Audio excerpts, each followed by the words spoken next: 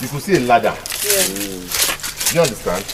Even if Ogbeide-Ihama, an aide to the member representing Oredo Federal Constituency, Dr. Omoregie Ogbeide-Ihama, took officials of the Universal Basic Education Commission (UBEC) from Abuja on a guided tour of the Junior Girls Modern Secondary School and identified areas where the vandals removed valuables. He told the government officials that the facilitator of the project is worried about the activities of the vandals, particularly as the project has been completed and awaiting inauguration. Speaking after assessing the level of damage, leader of the delegation from UBEC, who is the director of fiscal planning, Engineer Sadiq, expressed dismay at the incident, pointing out that the project would have long been put into use. He said UBEC is partnering with Edo State government for proper handover, while the representative of Edo State government, who is the special assistant to Governor Godwin Obaseki on Edo job, promised that in a short while, the Edo State government will take over the project and put it into good use. One of the things is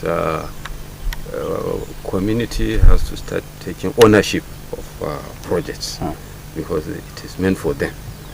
And I believe like this case here of vandalization, I think the issue of security is not only for government to send in their security, but also the community there.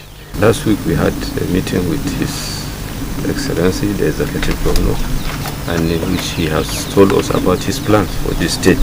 So you can see we are on the same page with His Excellency. And in the meeting we have assured him of all of our support. This is a special intervention. We are very satisfied because we can see the passion, we can see the interest.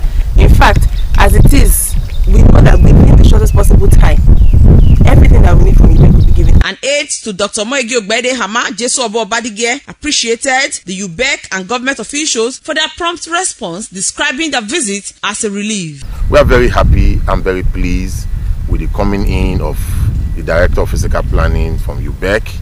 It goes to show that they listened, they heard our cry, and they have come. He has assured us that in the shortest possible time, the place will be handed over to the government. I also want to thank the Executive Governor of Edo State, His Excellency Godwin Obaseki, for his prompt action by sending some of his officials to accompany the UBEC staff to come and ascertain the situation here. I want to commend this action. It goes to show he's a listening governor and has plans for education. The multi-million naira school project was attracted by Dr. Omoregie Ogbeide-Ihama to Oredo Federal Constituency. Best Mbiere reporting.